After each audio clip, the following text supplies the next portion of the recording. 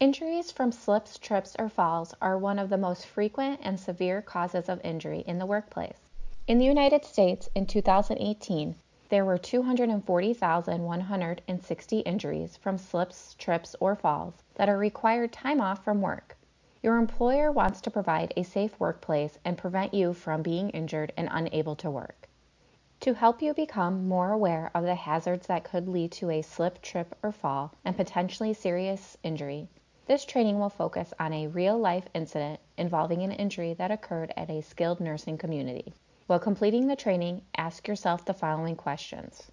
What was the employee doing prior to the incident?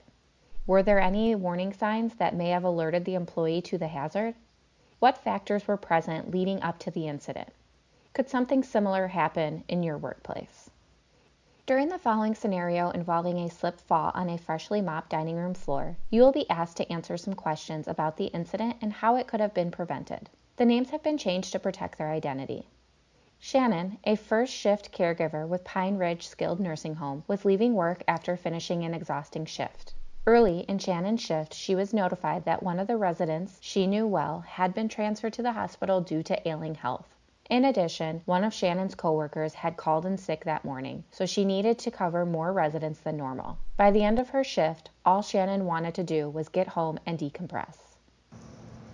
After clocking out, Shannon changed from her work shoes into flip-flops and began to walk through the building towards the employee exit. Normally, she takes a carpeted hallway to get to the exit.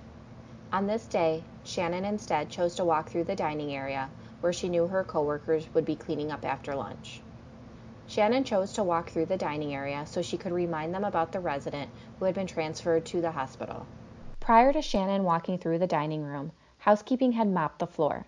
Normally, signs are placed at the end of hallways leading to the dining room, but on this day, the signs were left in the lobby where several hours earlier, housekeeping had cleaned up water a resident had spilled. As Shannon approaches the dining room area, she is greeted by her coworker on the far opposite side of the room, causing her to focus her attention on her coworker and not realize that the floor is wet. Stepping onto the wet floor, she slips and falls. Shannon's coworker immediately comes to her aid and finds that she is seriously injured and calls 911. Shannon is taken to the hospital by ambulance, where x-rays show she has broken her right leg. The severity of the injury requires surgery and extensive rehabilitation. In addition, Shannon is unable to work for a month following the injury, and now her walking ability is permanently affected. She is also limited with some of her hobbies, such as being an avid hiker. Next, you will be asked a series of questions.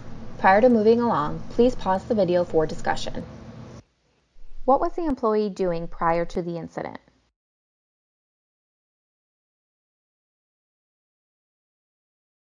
Leaving work after a stressful shift? Taking off her work shoes and putting on flip-flops, taking a different route to the employee exit to speak with a coworker. Were there any warning signs that may have alerted the employee to the hazard?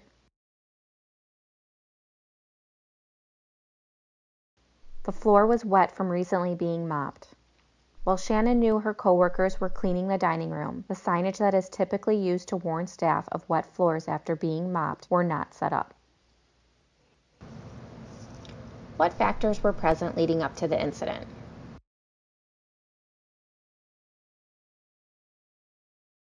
Shannon was in a hurry to leave the facility following a stressful shift. Shannon put on flip-flops prior to leaving the facility. What floor signs were not placed in the dining room following it being mopped? How could this have been prevented? Could this or something similar have happened at your workplace? Most likely. So let's identify ways to ensure this type of incident and potential injury does not happen. Block off wet areas from access when possible. Place wet floor signs that are visible from all sides. Signs should be at least knee-high, taller if possible.